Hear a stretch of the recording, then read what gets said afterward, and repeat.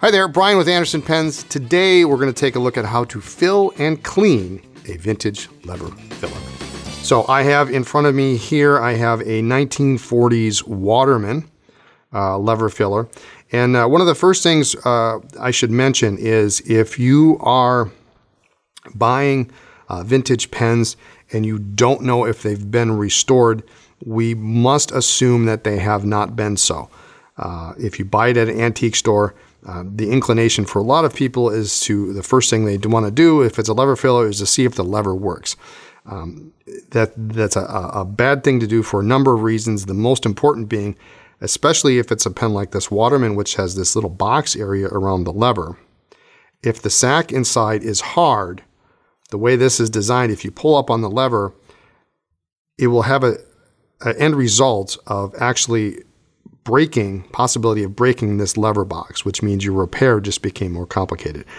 Let's just assume, if we don't know if it's been restored, if you bought it in an antique store, a garage sale, an estate sale, it needs to be restored.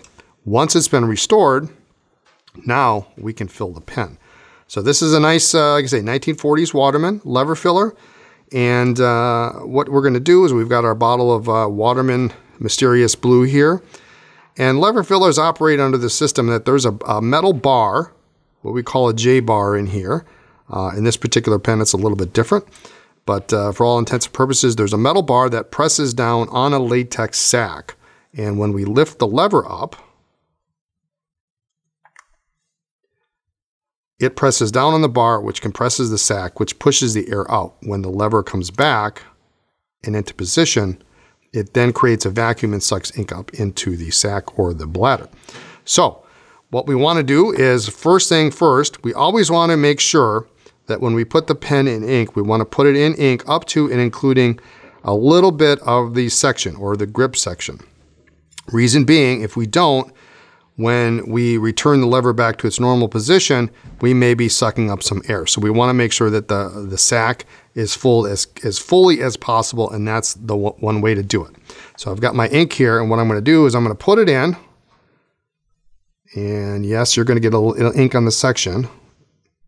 And as I pull it out, you will see bubbles come out. So what's happening is you're pressing on that sack, you're pushing the air out. We're going to release it back. Now, many levers will stop at this perpendicular here. Some won't, so you want to resist trying to go all the way over. Pull out, and you'll see bubbles come out, and then gently release it back. Try to avoid snapping it back. That's not any good on the system. But you can do this a couple of times until you no longer see bubbles come out. And each time you do it, there should be fewer and smaller bubbles each time. That means there's less and less air going out, and the sack is mostly full. So if I pull this out, and then I'm just going to gently wipe the nib on the end of the ink bottle. So grab your trusty rag. I've got these old kitchen towels. Great source, your local Goodwill or secondhand store. You can get some good towels for cheap. Try to avoid any kind of facial Kleenex tissues like that because they have fibers in them. You want to get those off. So towels are good, or paper towels. And just gently wipe off the section so your fingers don't get ink on it. A little bit on the nib. And you may occasionally get some of this nib coming out of the slit, so it's not entirely possible to get all that out sometimes. But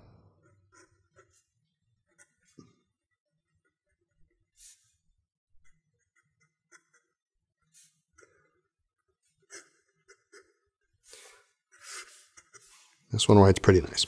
All right, so now it's time to empty the pen and clean it. Now, if you've simply run out of ink and you need to refill it, if you're using the same color ink, it is safe to, in the same bottle, it's safe to refill this 2, 3, 4 times.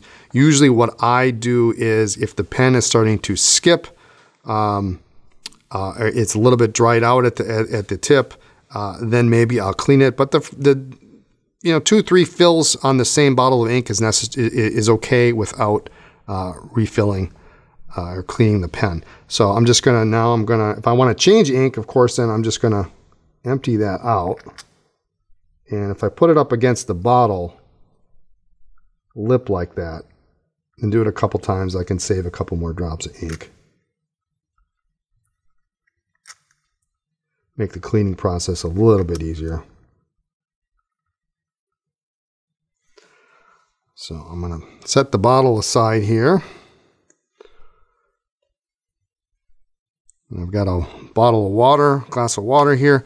And so all I'm going to do is I'm going to repeat this same process.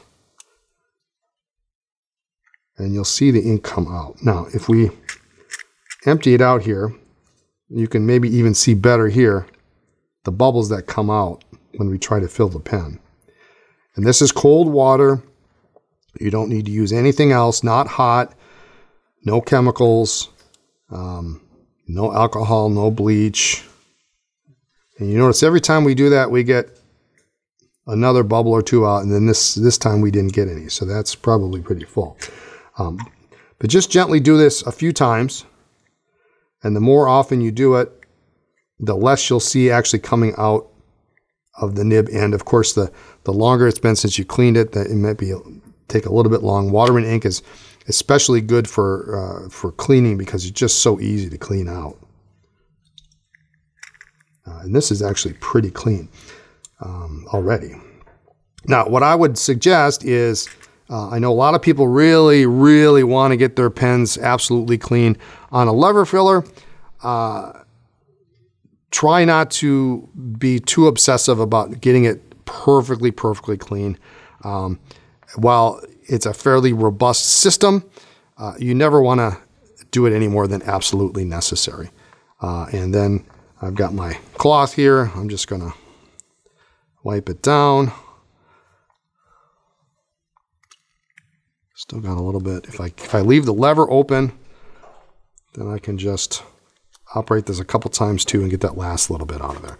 What I would now do is I would just leave this open on my desk or in a tray and let it air dry overnight, and then the next day I would take it and just put the cap on and put it back in the drawer, or fill it with the next bottle of ink.